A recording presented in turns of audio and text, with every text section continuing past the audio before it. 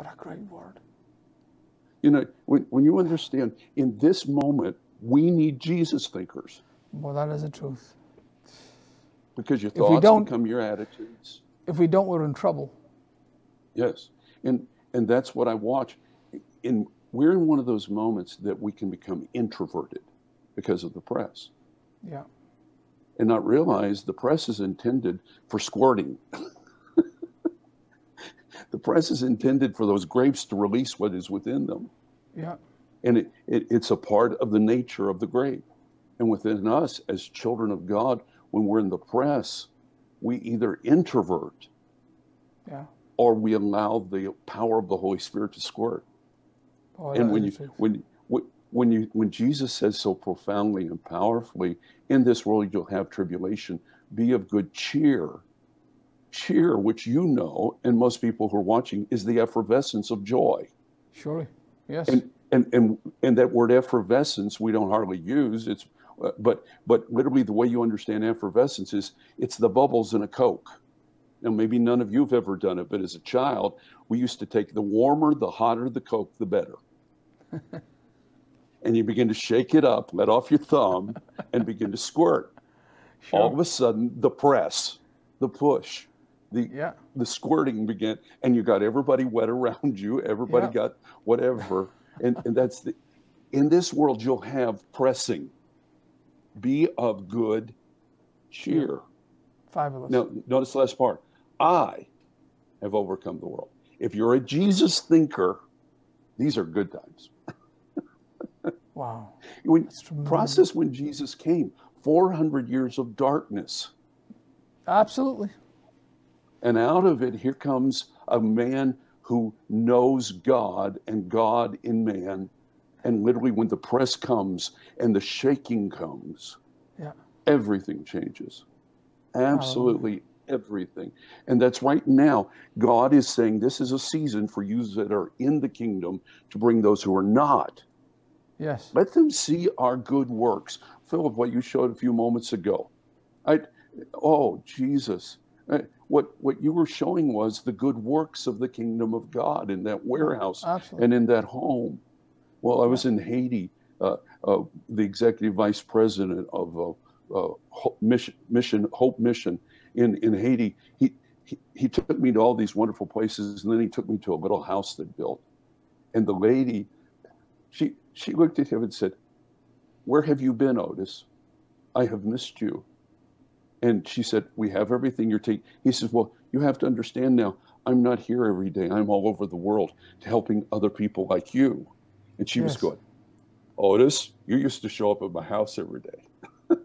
What I do. And she literally has almost built a little ministry in that little village around her. Amazing. Because what God is doing. And that's what you do. I've been to Moldova, people. If you're watching, I'm not talking about what I've seen there. I remember one night in Kishinev where literally 600 people never settled. They were moving the whole night. And I was going, Jesus, this is crazy. and dust in the air. And when I gave the invitation, almost everyone in the room came to Christ. That's amazing. And thank you, Phil, for what you're doing in the kingdom. Well, I'm sure you'll agree with me and you'll understand what I'm going to say. I've got no choice. This is nothing. This is not a choice that you make. Well, what can we do? What can we do? No. What I've found is that God throws you through open doors, and then then He closes the door behind you, so you can't find the exit, and you're stuck in this this challenge, and you kind of work your way forward, and then there's another door, and you think, oh, exit, and it's not the exit; it's deeper in. And we started 30 years ago I adopted a young baby from Romania. And I had no idea when I picked him up and made him a promise. I said, I'm coming back, whatever it takes, I'm going to come back and get you. And I was there within a year. I was back and we adopted him in 3 weeks, which is miraculous by itself. Yes. We wrote a book about it actually called The Bummer Lamb. And so what happened was that when I adopted him, I felt guilty about all the kids I left behind. So I went back and I totally fixed up that orphanage. And while I'm doing that, my father hears about this place called Moldova that I'd never heard of before in my life. Oh. But the good works in Romania had qualified me for what was next. So I went and I found this orphanage with 200 young girls handicapped. And the director said to me, you know, when was the last time you saw a baby freeze to death?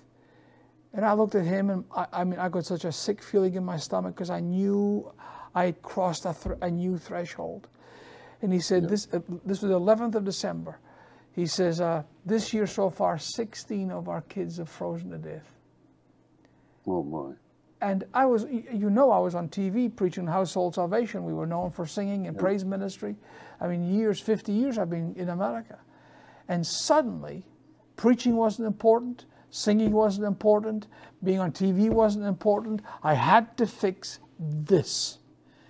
And so when you do something, and I just feel we're talking to a pastor right now, Michael, that's going through a tremendous, you want to quit, you want to just go and have a normal life. I got bad news for you, my brother or my sister. There's no such thing as a normal life once the mantle. Remember when Elijah smote Elisha? Remember that? And he slaughtered the oxen and he chased after him. Once the anointing, once the cloak has brushed upon you, you don't have an option.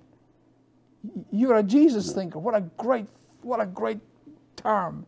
And once you're a Jesus thinker, you start looking around you for needs to meet. You're looking for water to turn to wine. You're looking for people to be lured into your world through the roof, because that's what Jesus did. And you become his extension of work. And now what we're doing in Moldova is ridiculous. I mean, we are way above what a ministry of our size and income should be doing. And yet, I won't quit. And it seems that God's faithful, and he seems to have enough money to let me doing what I'm doing, because God is in this thing.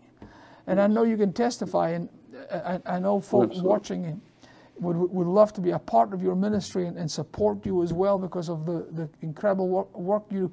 Tell us, give us an address so folk can get in contact with you and invest in your ministry. If you're watching today, Michael French Ministries, P.O. Box 140 420.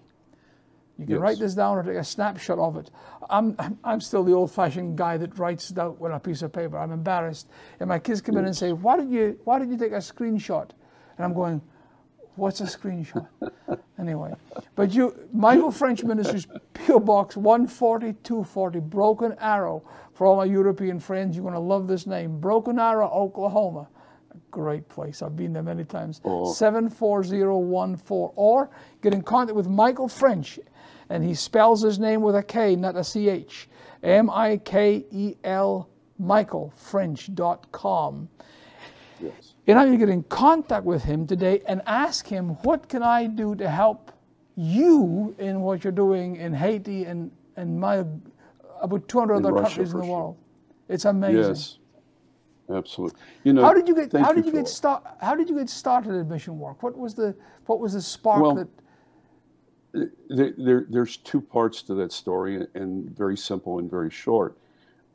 Number one, I love to travel. I'm one of those rare people that I love airports. I love travel. I love airplanes. Not anymore. Yeah. I don't like delays. Now, anybody who tells you they like delays, I don't understand them. The only reason I like a plane over a car is it's faster. I want to get there. And so when we began in the ministry, people like Mark Buntain invited us to come to India. Well, you know, why would you not do that? Sure. David Summerall invited me to the Philippines, Lester Summerall to Hong Kong, David Seward to Singapore. Wow. It was God. We loved doing it, but we did that like every other year. Then in 1988, in October, a friend of mine, which you probably know, his name is Rob Hoskins. Rob called me and he said, there's a door opening in Russia, and my dad and I are getting ready to go to Helsinki and meet with some people, and would I be interested in going? And I said, no, I'm not interested in going. Yeah. I have no desire to go to Russia. It's the evil empire, all the things that I grew up. I've never understood racism, but growing up being an American kid, climbing under my desk because the Russians were going to invade us, I knew I didn't like those people. I didn't hate them, but I knew I didn't like them. And I'd never met a Russian. Didn't realize, for those of you who don't know much about Russia, look at my face. I'm Chickasaw Indian, German, and Welsh, and I look more like I'm a Russian. And when I got off the plane in Russia the first time, people started speaking to me in Russian. You know, it's like they thought I was Russian. I didn't like people who look like me. That doesn't work.